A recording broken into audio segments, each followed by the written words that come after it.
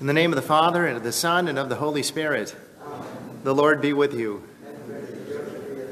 As we begin the celebration of the Eucharist this afternoon, we come before the Lord asking for forgiveness for our sins. I confess to Almighty God and to you, my brothers and sisters, that I have greatly sinned in my thoughts and in my words, in what I have done and what I have failed to do. Through my most grievous fault. Therefore I ask Blessed Mary, ever Virgin, all the angels and saints, and you, my brothers and sisters, to pray for me to the Lord our God. May Almighty God have mercy on us, forgive us our sins, and bring us to everlasting life. Amen. Lord, have mercy. Lord, have mercy. Christ, have mercy. Christ, have mercy. Lord, have mercy. Lord, have mercy. Let us pray. O God, who bestow light on all the nations, grant your peoples the gladness of lasting peace, and pour into our hearts that brilliant light by which you purified the minds of our fathers in faith. Through our Lord Jesus Christ, your Son, who lives and reigns with you in the unity of the Holy Spirit, one God, forever and ever. Amen. Amen.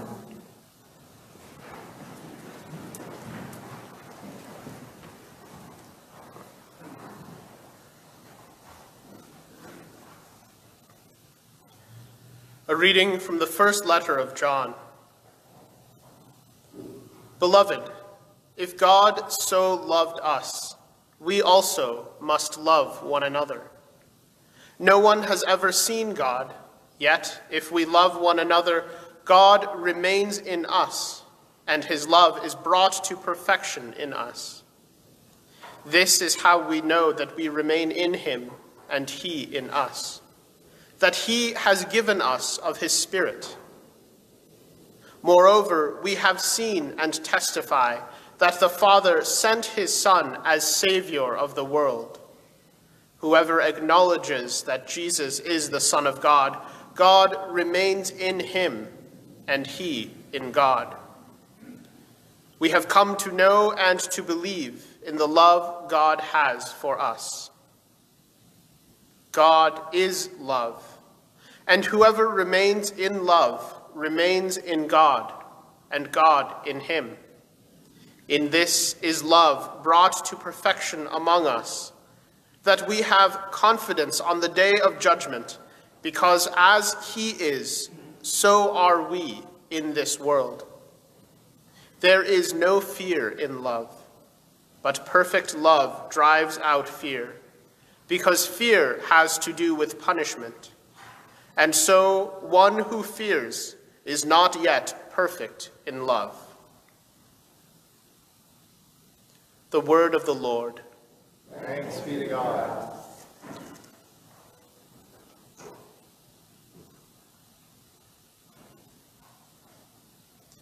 Lord, every nation on earth will adore you.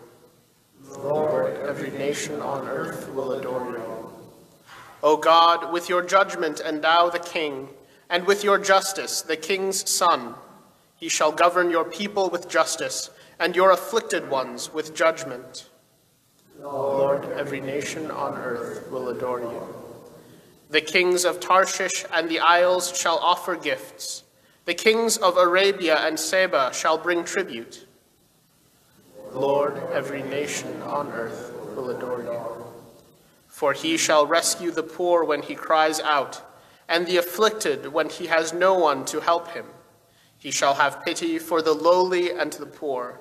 The lives of the poor he shall save. Lord, every nation on earth will adore you.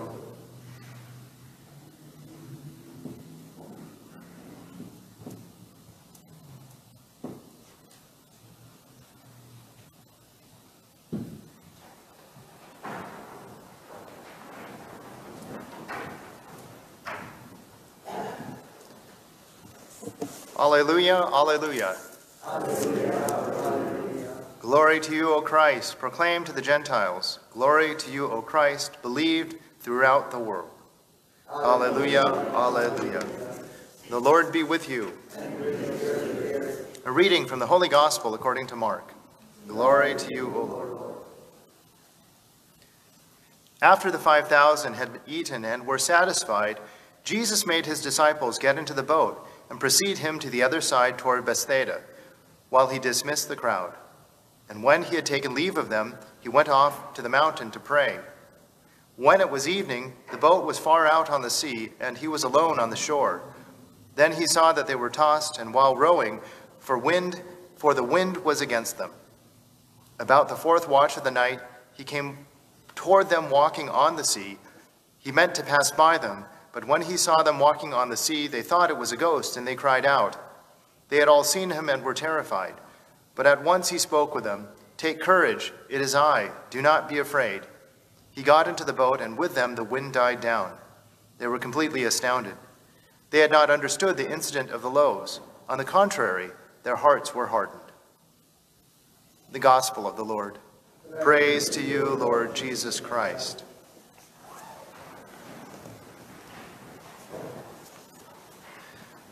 I think a huge part of our life of faith is how God's grace continues to develop our sense of expectations.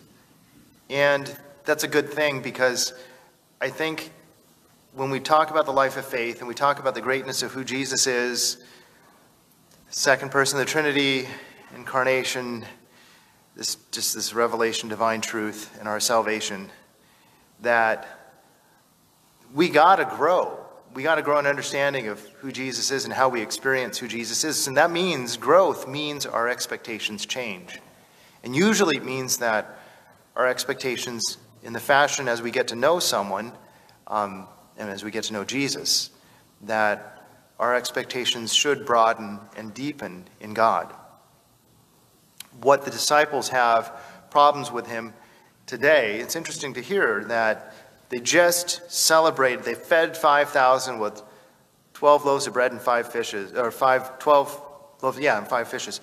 And this extraordinary miracle, and then they go off on the sea and they're caught in the storm, and they see him walking on the water. They're afraid, they're terrified, and interesting enough that, on the contrary, that they don't see this as a necessary divine act, that their hearts are hardened now toward our Lord. It's almost like there's this, after experiencing such extraordinary things in the multiplication of the loaves and then Jesus calming the storm, walking on the water, that there's kind of this kind of withdrawal of saying, we don't know. I mean, should we trust this guy?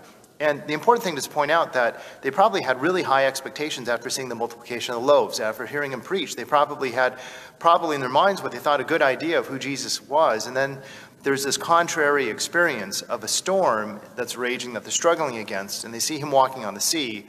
There's this further revelation of something much broader and larger about Jesus that they don't understand. And so they're probably, just as the first reading indicated, they're probably afraid. They're probably scared. And they're not sure what to make of him. And so there's kind of this hardening of hearts, like, whoa, I'm not sure how wholeheartedly I can go into this myself, because something really huge has been revealed here. It's important for us that, God does that. That's how he works our conversion, is he continues to adjust our expectations. And he does that through combinations of what we just experienced in the gospel today and yesterday, through these wonderful blessings that we see as a blessing coming from him that we recognize extraordinary and life-giving and everything. And then there's other things that are scary. There's other things that are challenging. There's other things that suffering's involved. And sometimes some really bad things can happen. Circumstances, really difficult circumstances people can face.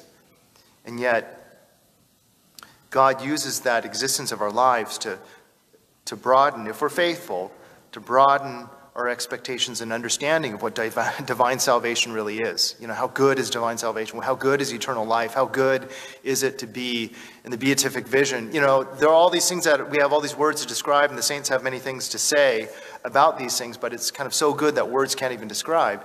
And so one of the ways, the dynamic that we just saw in yesterday's gospel and we see today, is this way in which Jesus is really working with his followers, especially with his disciples, the apostles, to broaden and deepen their expectations of God. And sometimes that means that things are scary. It means embracing the cross. It means that it's not always great. And these are really good words for us to hear at the beginning of the year, kind of thinking a kind of model of the year. Yeah, we expect this year there's going to be blessings, there's going to be challenges, there's going to be suffering, there's going to be the cross sometimes and all. But God is using these things not as kind of like He's using life and human existence and the realities of it, including evil and badness, He's using all of it to help grow our faith and to help grow our knowledge and understanding of who He is. And what appropriate readings for us to have as we begin a new year and we begin to think about what this upcoming year is going to look like. We have a lot of hopes in this year being different from last year, but nonetheless, this example of this miracle and then another miracle, Him walking on the waters and calming the wind, is another miracle of sorts, but it's a way that's not, I mean, His followers right now are really troubled by that, and only later will they come to understand its deeper meaning, its more full meaning. So we avail ourselves to the Lord, reminding ourselves that this year, there's going to be a lot in store for us this year, and there's going to be a lot of, there's good things and blessings that we need to recognize and acknowledge, and then there's other stuff too that we're kind of in that boat, and Jesus is showing up, and it seems it's kind of scary, uncertain, we don't know what's going to happen, but in that circumstance, there's an invitation for us to more deeply entrust ourselves over to His mercy, over to His love, over to His grace. So let us offer our prayers to the Lord. Gracious God, today we pray for Pope Francis. We pray for his ministries as the Vicar of Christ here on earth, for the graces and gifts of the Holy Spirit to be with him in his life of faith and service. For Pope Francis, we pray to the Lord.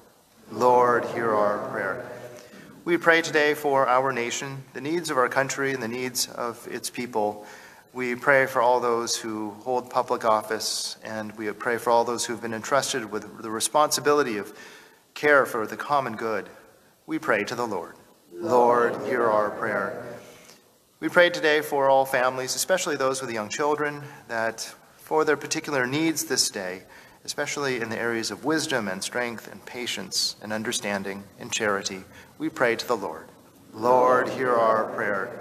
And for Father Arthur Roraff, for whom this Mass is being offered, we pray to the Lord. Lord, hear our prayer.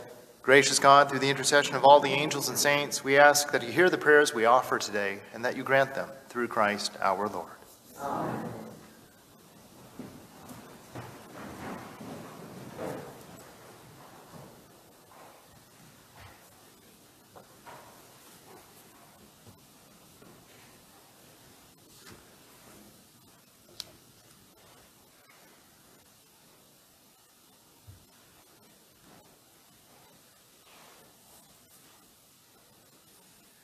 Blessed are you, Lord, God of all creation, for through your goodness we have this bread we offer to you, fruit of the earth, the work of human hands, it will become for us the bread of life. Blessed be God forever.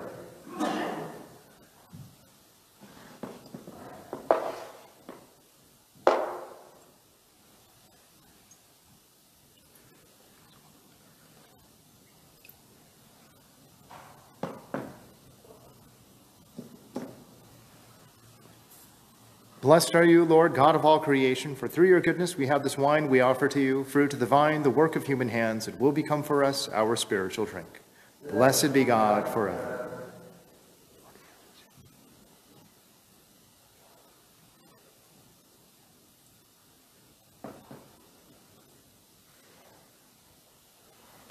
Pray, brothers and sisters, that my sacrifice and yours may be acceptable to God, our Almighty Father. May the Lord accept the sacrifice at your hands, for the praise and glory of his name, for our good and the good of all his holy church.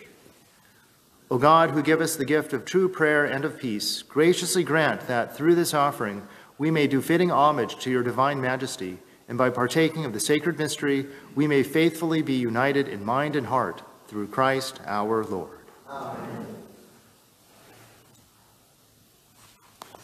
The Lord be with you. And with your spirit. Lift up your hearts. Let us give thanks to the Lord our God. It is truly right and just, our duty and our salvation, always and everywhere to give you thanks, Lord, Holy Father, Almighty and eternal God. For today you have revealed the mystery of salvation in Christ as a light for the nations. And when he appeared in our mortal nature, You made us new by the glory of his immortal nature.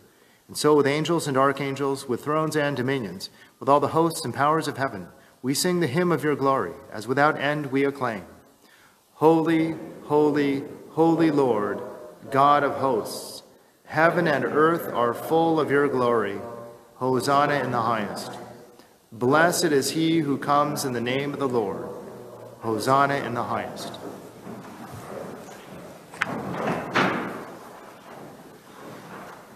You are indeed holy, O Lord, the font of all holiness. Make holy, therefore, these gifts, we pray, by sending down your Spirit upon them like the dewfall, so that they may become for us the body and blood of our Lord Jesus Christ.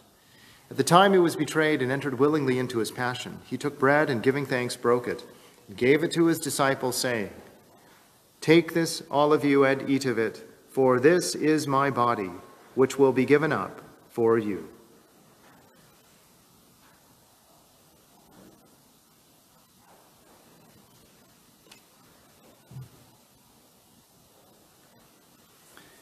In a similar way, when supper was ended, he took the chalice, and once more giving thanks, he gave it to his disciples, saying, Take this, all of you, and drink from it, for this is the chalice of my blood, the blood of the new and eternal covenant, which will be poured out for you and for many for the forgiveness of sins. Do this in memory of me.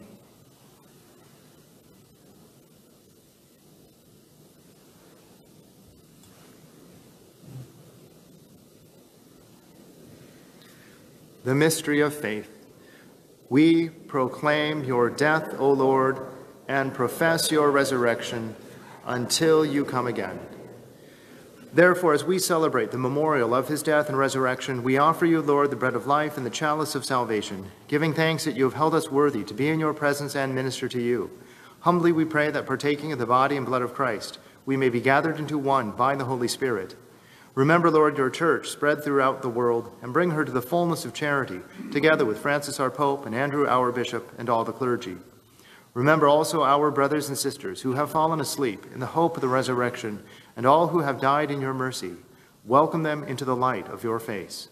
Have mercy on us all, we pray, that with the Blessed Virgin Mary, Mother of God, with blessed Joseph her spouse, with the blessed apostles and all the saints who have pleased you throughout the ages, we may merit to be co-heirs to eternal life, and may praise and glorify you through your Son, Jesus Christ. Through him and with him and in him, O God, Almighty Father, in the unity of the Holy Spirit, all glory and honor is yours forever and ever. Amen. At the Savior's command, informed by divine teaching, we dare to say, Our Father, who art in heaven, hallowed be thy name. Thy kingdom come, thy will be done, on earth as it is in heaven. Give us this day our daily bread, and forgive us our trespasses, as we forgive those who trespass against us. And lead us not into temptation, but deliver us from evil.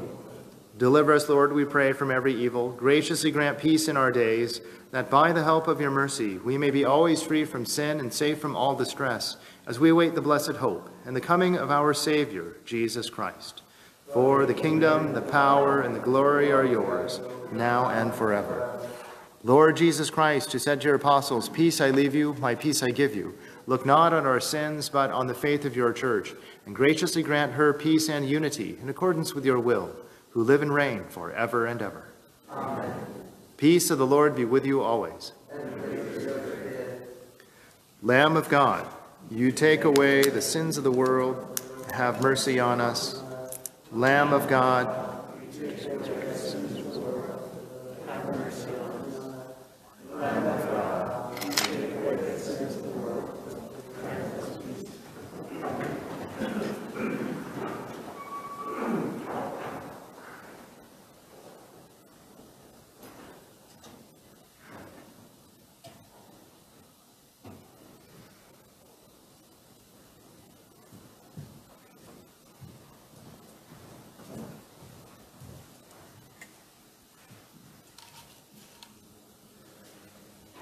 Behold the Lamb of God. Behold him who takes away the sins of the world. Blessed are those who are called to the supper of the Lamb. Lord, I am not worthy that you should enter under my roof, but only say the word, and my soul shall be healed.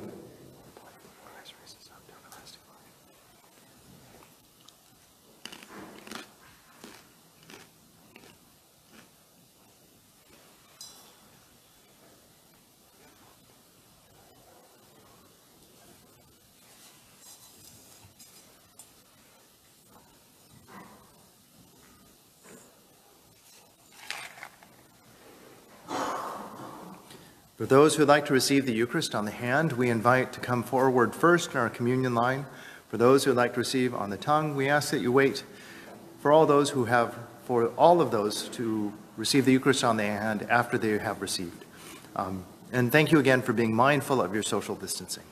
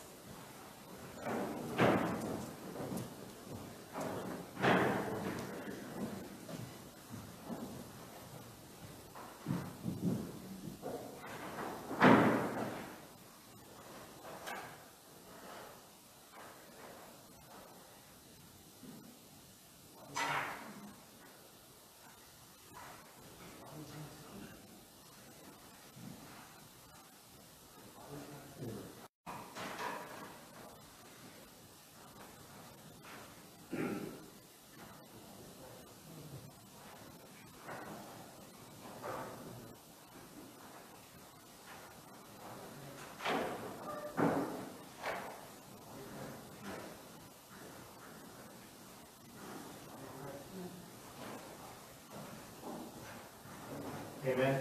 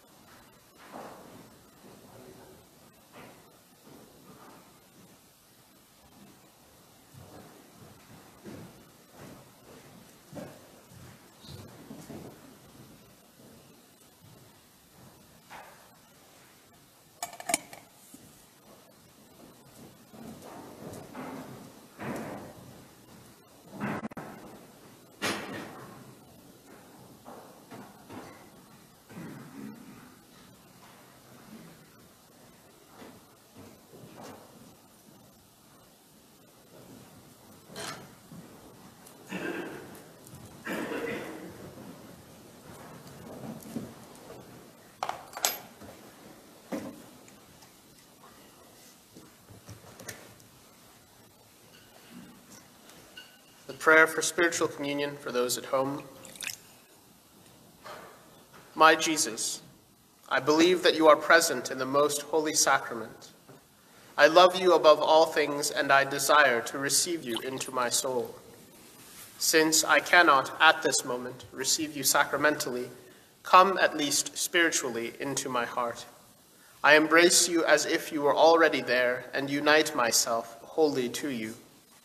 Never permit me to be separated from you. Amen.